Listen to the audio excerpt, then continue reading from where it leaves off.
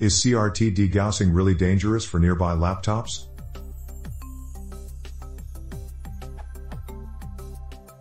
I have an old CRT connected to laptop as a secondary display. As you know, when CRT turns on it degausses itself. Remember that sound when you turn it on, or force degaussing through menu. CRTs have a copper, or often in the case of cheaper appliances, aluminum, coil wrapped around the front of the display, known as the degaussing coil.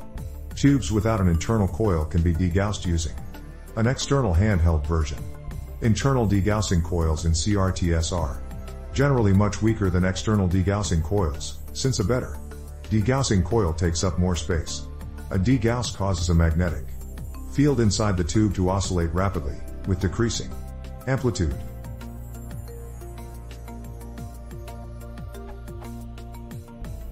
I searched everywhere but couldn't find if degaussing has effects on nearby hard drives.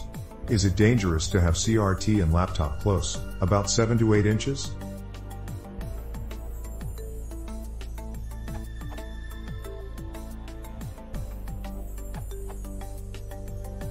It takes a tremendous field gradient to flip the magnetic domains on a hard drive. The hard drive can do it because the heads are so close to the surface and the gaps are so small. The magnets inside the drive spindle motor and arm actuator produce a stronger field than will the external coil. But because of the motor designs, they don't put a high field gradient near the surfaces. That's theory. I have a bulk tape eraser left over from my days of owning quarter-inch reel-to-reel audio recorders. It pulls 8.5 amps from 120 VAC, which is far more current than an entire CRT monitor uses, let alone the degaussing coil inside it. Magnetic field strength is proportional to current, and besides having a stronger basic field strength, its magnetic field is far more concentrated than that of a degaussing coil, since the latter has no pole pieces.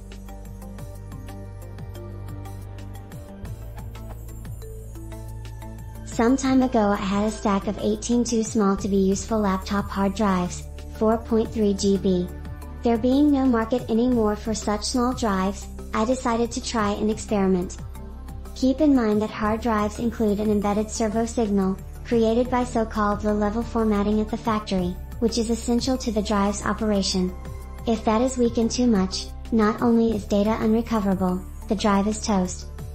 So I tried to get the degausser to affect these hard drives. It did not even a little.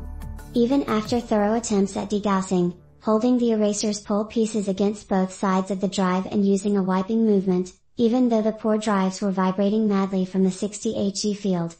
All 18 drives' entire surfaces were still perfectly readable and writable afterwards.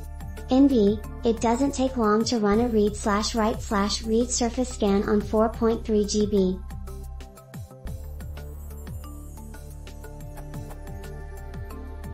.3 GB HDS are a much more primitive technology than modern HDS.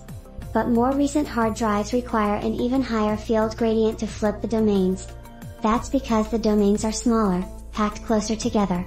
They would self-erase themselves if it was easy. If a device that deliberately makes a highly concentrated magnetic field, designed to erase magnetic media, can't affect those old drives, I mightily doubt that a CRT TV or monitor's degaussing coil can affect a modern multi-TB drive at all.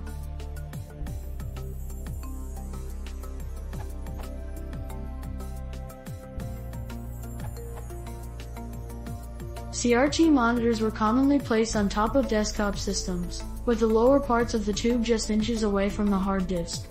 This has been done for a long time, and was common practice at least from the early 1980s right up through the early 2000s, and quite possibly longer. It became less common as tower pieces as well as TFT monitors became more common. A large reason for such usage was likely the desktop real estate requirements of separating the PC itself from the CRT monitor. It would have doubled the desktop real estate requirements compared to simply placing the monitor on top of the PC since, as also illustrated by the pictures below, the two were often of similar size.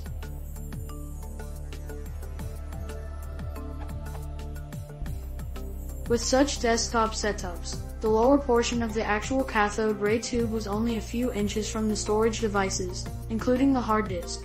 I am not aware of this ever causing significant storage problems, and if it did, it certainly would not have been as common a practice as it was. With this knowledge, we can answer your question.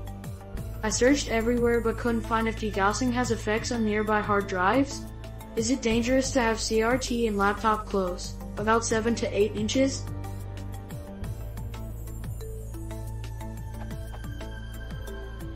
With a pretty certain no, this is not dangerous to the magnetic storage media.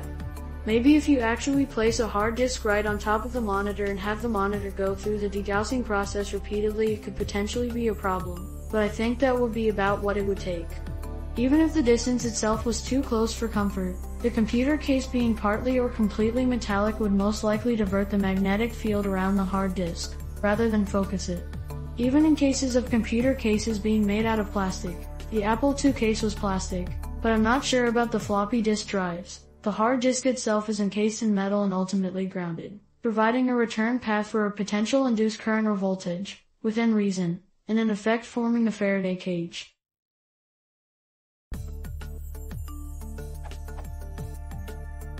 Below are some photos showing common such setups, in order of equipment design here. While several of these show floppy disk-based systems, even the original IBM 5150 could have a hard disk retrofitted, in which case the hard disk replaced one of the two floppy drives. Plus you needed a bigger power supply and a lot of money you didn't know what to do with, and you'd be hard-pressed to run Windows 98 without a hard disk installed. These are just for illustration. There were many systems very similarly laid out physically. Also note the bottom photo. Similar setups with magnetic storage media were not limited to computers.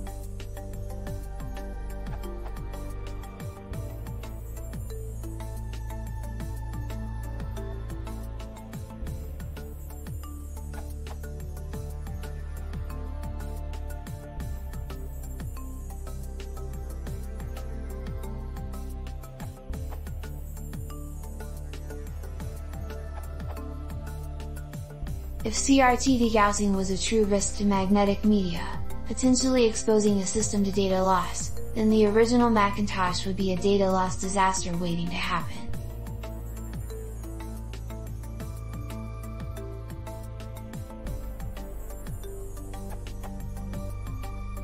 Here is a pic of a clear case Macintosh, say, where you can see where the drives, including floppy disks, are located in relation to the CRT.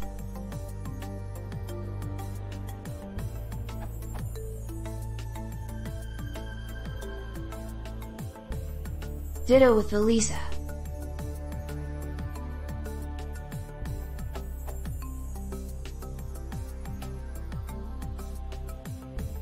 As well as the Power Macintosh 5200.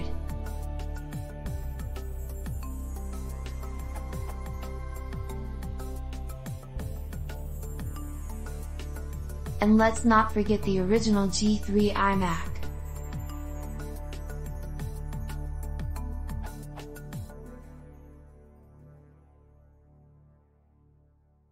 And here is a Macintosh Color Classic.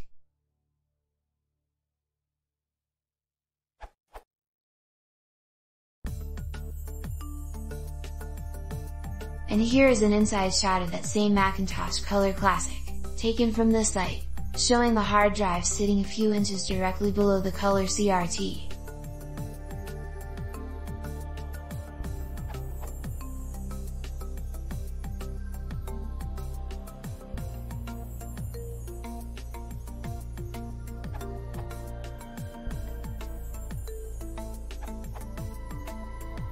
Magnetic platters need far larger field strengths than an external degaussing coil produces. As a result, hard drives that are switched off are not likely to be affected from degaussing.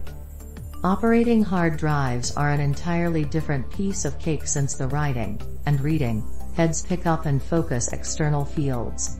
As a result, you can damage operating hard disks.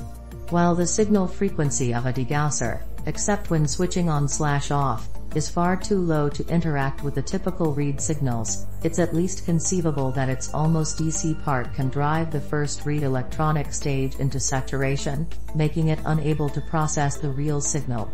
That effect, however, would be temporary.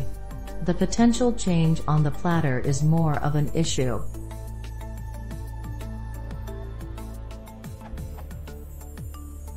Another answer stated that the casing of a hard disk drive acts as a Faraday cage. That's quite irrelevant since a Faraday cage shields electric fields, but we are talking about magnetic fields here. To keep out the 50 Hz magnetic field of a degaussing coil, the size of an electric cage would have to be several kilometers. Effective shielding from magnetic fields would instead require a cage of magnetically conductive material, like transformer iron plates, directing magnetic fields around the drive. I don't think that hard disk drives have significant magnetic shielding.